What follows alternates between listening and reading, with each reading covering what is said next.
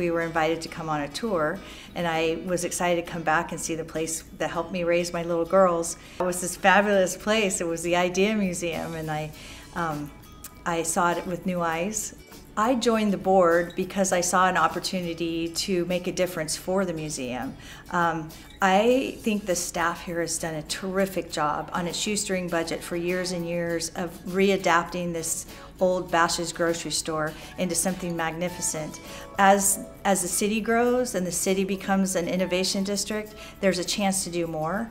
And so I saw the opportunity to help that happen and to help the museum grow and expand and become more than it already is, so that more families and more children can come. I also share with a lot of other people a very deep concern for early childhood education in our city. It's happening every day here. That's what it's all about here. And so to give more opportunities for more early childhood education experiences to happen is worth spending my time on.